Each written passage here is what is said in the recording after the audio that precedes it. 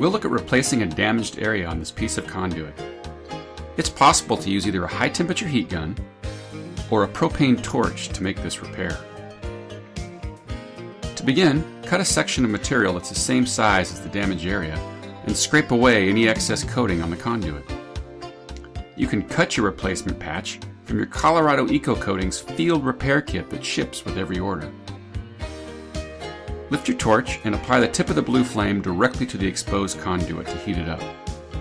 This will only take 5 to 10 seconds. Now place the patch over the damaged area and apply heat until the surface of the patch becomes glossy. A glossy sheen signifies that a bond has occurred between the two layers.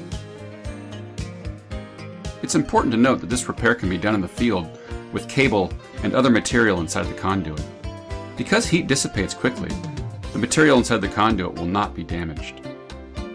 Find more product information and product advantages by visiting us at www.coloradoecocoatings.com or call us toll-free at 1-888-683-9861.